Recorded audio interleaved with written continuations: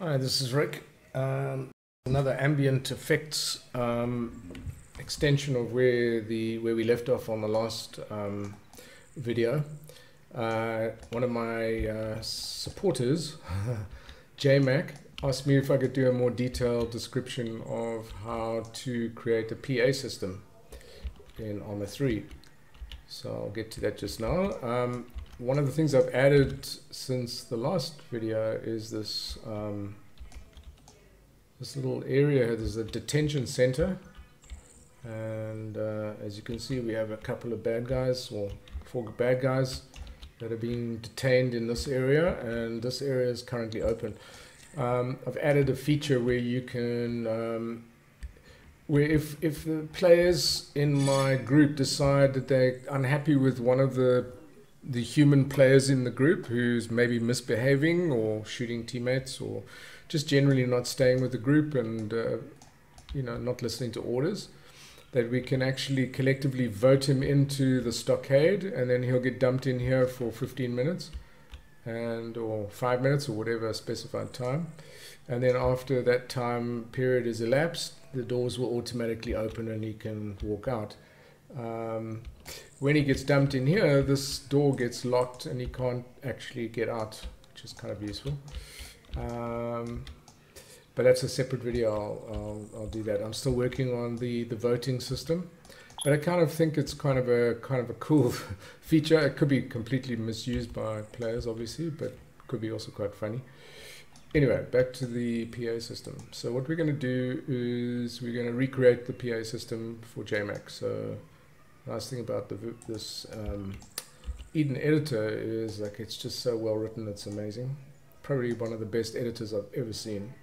Anyway, so we have a loudspeaker over here, which we'll just go and find that same entity. So we'll right click and find it in the asset browser, and we will dump it over here. And we're going to call this loudspeaker 2.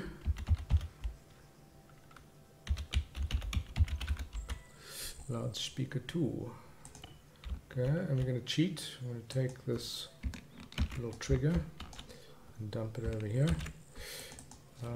I made a mistake in my previous video where I actually remote exec the 3D sounds, which is actually incorrect. It was a really stupid mistake because, and I often make this mistake because 3D sound's quite tricky. Like in this particular instance, the sound is being triggered. The event of playing the sound is being triggered by a trigger, and the trigger is set to true, which means that this trigger will fire automatically and doesn't require any additional trigger activation requirements. Now, when I save this mission and I save it as a multiplayer mission, this trigger will be present in every single copy of the mission. So when a client joins the server, he gets a copy of the mission files, including in the mission file is mission.sqm is this trigger.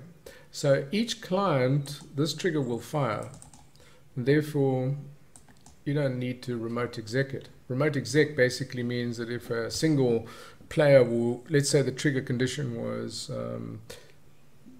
P1, player 1, in this case each of my units are numbered P1 to P9.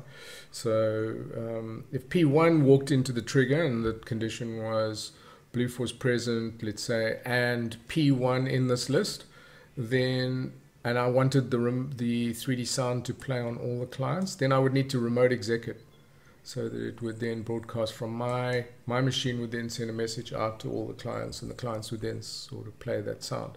But in this case, since this trigger exists on all of the clients, you don't need to do that. So in this case, we're going to say true. I'm going to have the trigger fire off 10 seconds. And it's going to be loudspeaker 2, and it's going to say PA2, because that's going to be the name of the sound file that we create. Okay, so we've set up the object that's going to play the sound, and we've set up an instruction. Now, the say 3D, basically what it does is it looks in this little array here, and it says the first element in the array, which is loudspeaker 2, which is the object that plays the sound.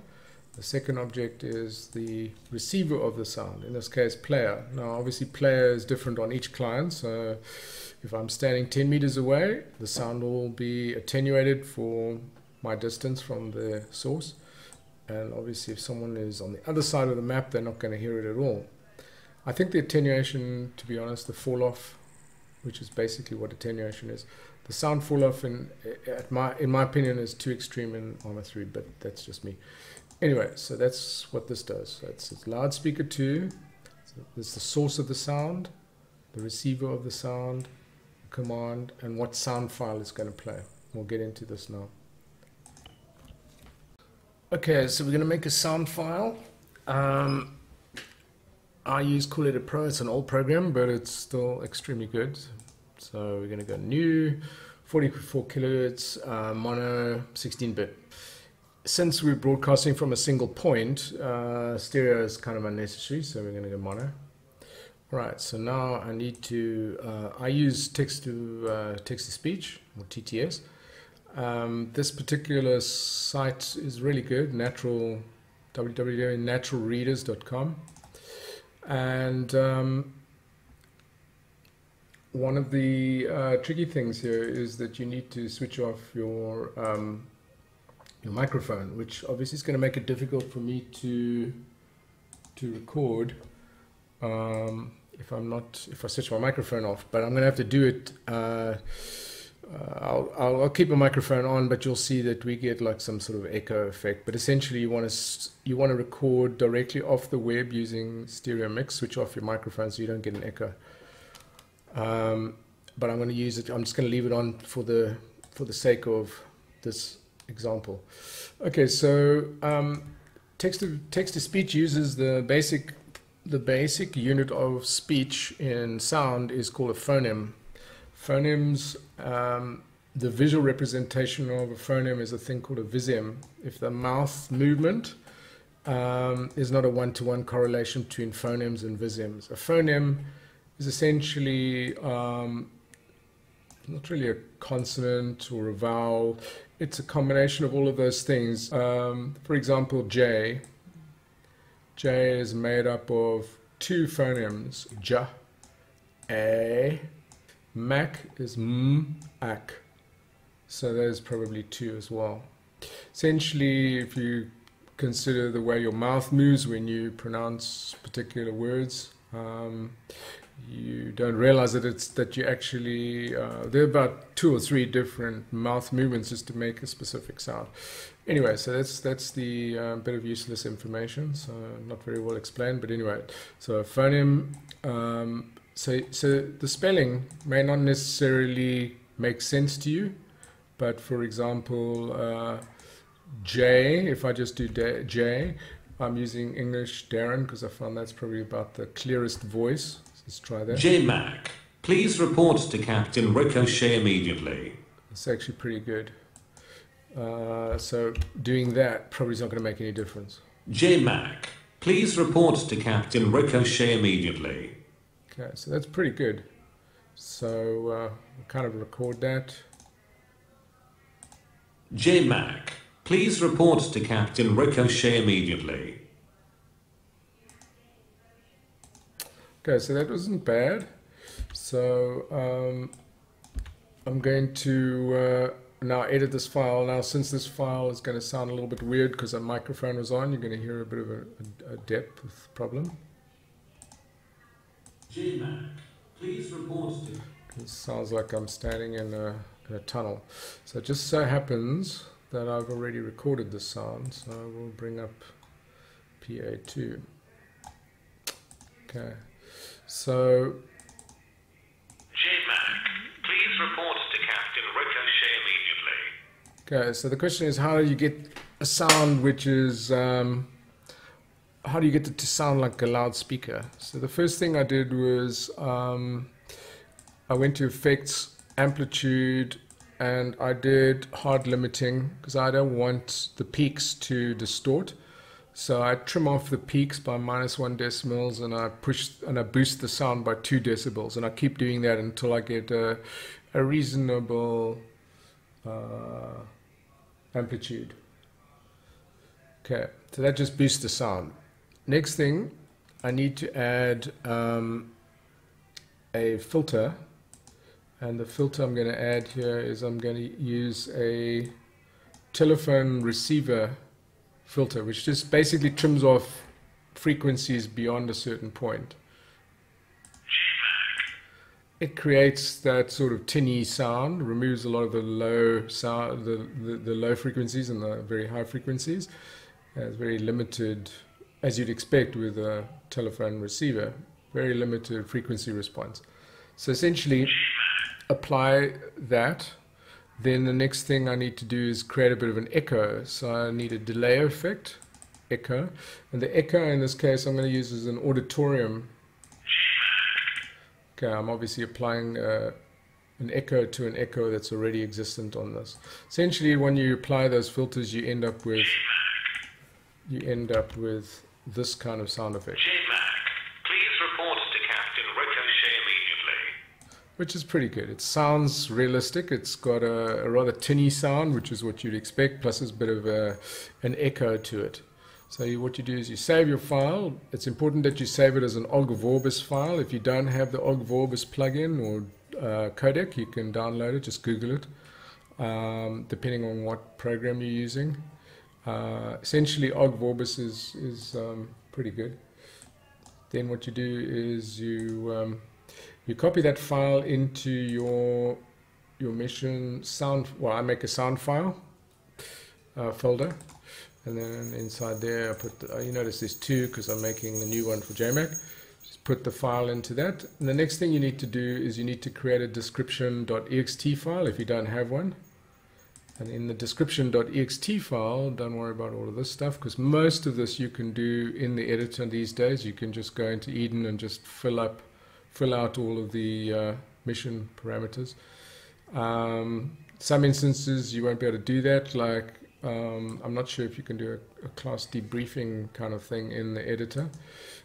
This is basically the text that's presented at the end when the mission ends. It brings up a debriefing screen. In this case, it brings up the same image, the home.jpg that was used on the load screen. And it says, well done soldier, you helped clear out blah blah blah. So you can have that and a little background image, and it just finishes the mission off kind of nicely.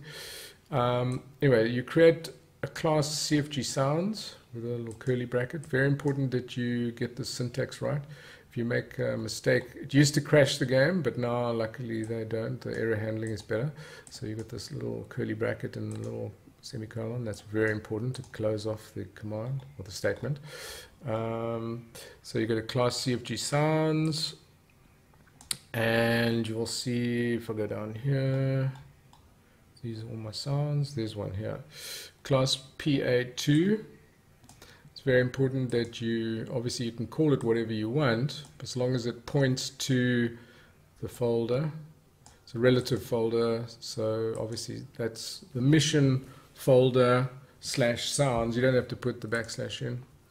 /PA2, which is the sound file, and then the boost or the sound volume that you want it to be played back at. You need to experiment a bit with that depending on how loud you want it to be and how much fall off you want it to have. There are extensions to, say, 3D where you can determine the fall off values, but the default fall off I still think is a little extreme. Okay, so you put in your class PO2, save your file, exit, and then you go back into the game.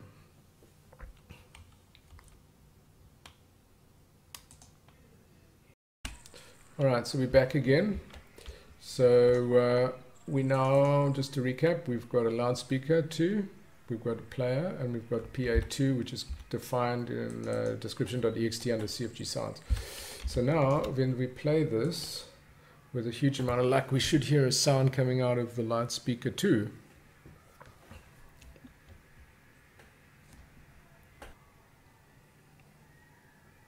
It's a bit of a big mission, so it takes a bit of time to load.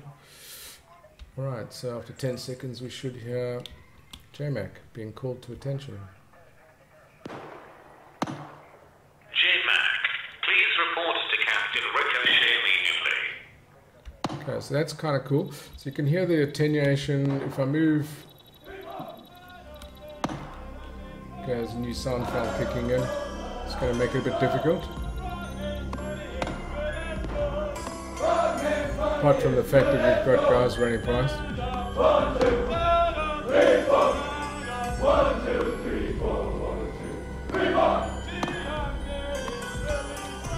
Okay, so I'm going to be about, let's say, I don't know, about 40 meters away, 30 meters away. So let's run this loudspeaker 2 plus A3DPO2. JMac, please report to Captain RickOShay immediately.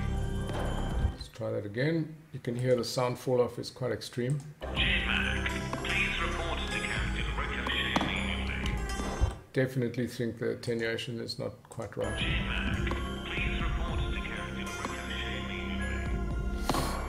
I think that also could be part of optimizing performance for Arma 3. You know, if they have to calculate distances over, you know, 50 to 200 meters away or whatever. I suppose if you boost the volume, it would probably do that anyway, and it's probably calculating, I don't know what distance it calculates up to, what the fall off is, but it seems a little extreme to me. Anyway, so I hope that was of use, and please subscribe if it was useful, and I'll see you again soon. Cheers.